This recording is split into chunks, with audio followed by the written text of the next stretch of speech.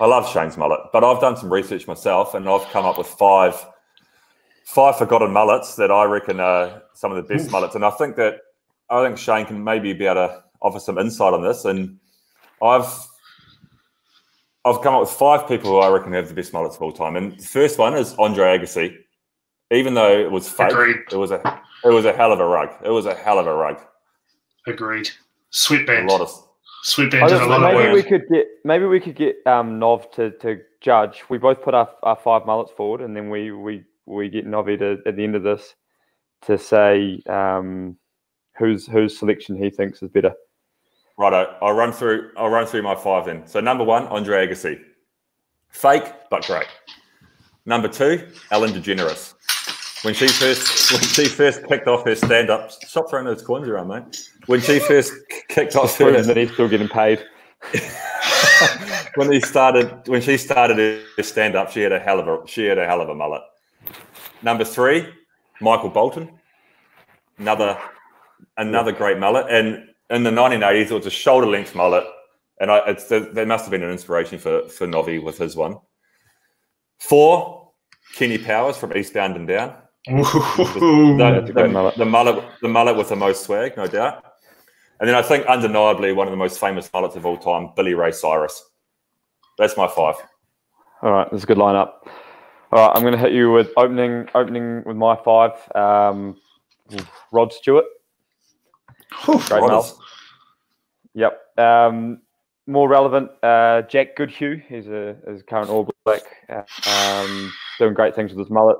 Barely touches the collar.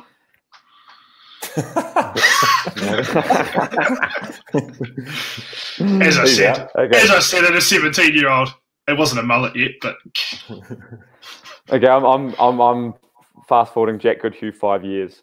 Right, number 3, I'm going to go with Scarlett Johansson. That was a very sexy mullet. Scarjo. Yeah.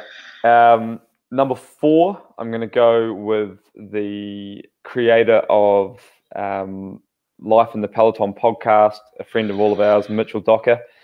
Yeah. The thing I like about Mitch's mullet is the accompanying slug on the lip. So I just think it's a good combo. And for me, my favourite mullet of all time, and actually this guy was a hero of mine when I first started cycling. Apparently he's flipping fancy cars down south in southern Spain somewhere now, but Vladimir Carpets. Vladimir. Yeah, so he was I grew up watching that guy, and that was a glorious mullet. I think there was obviously Laurent Bouchard, the world champ. He had a glorious mullet, but for me, Carpets was the original cycling mullet. But yeah, I think you're fast on track to surpass him. I'm surprised actually you brought up Carpets. I was thinking Fignon the whole time, and then obviously there is Mitch. Yeah, there is Mitch with the slug.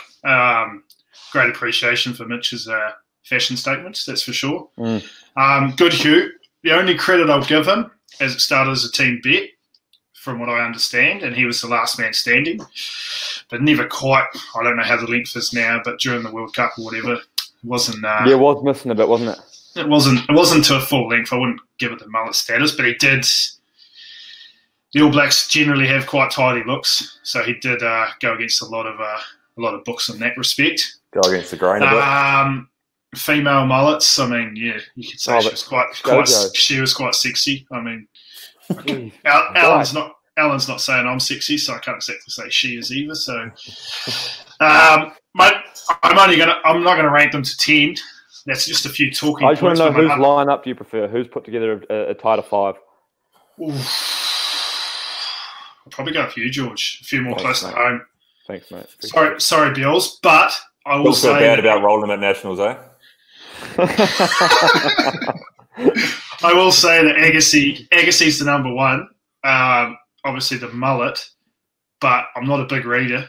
I am at the moment. I'm in the quarantine phase, but great book, Ped, for great mullet.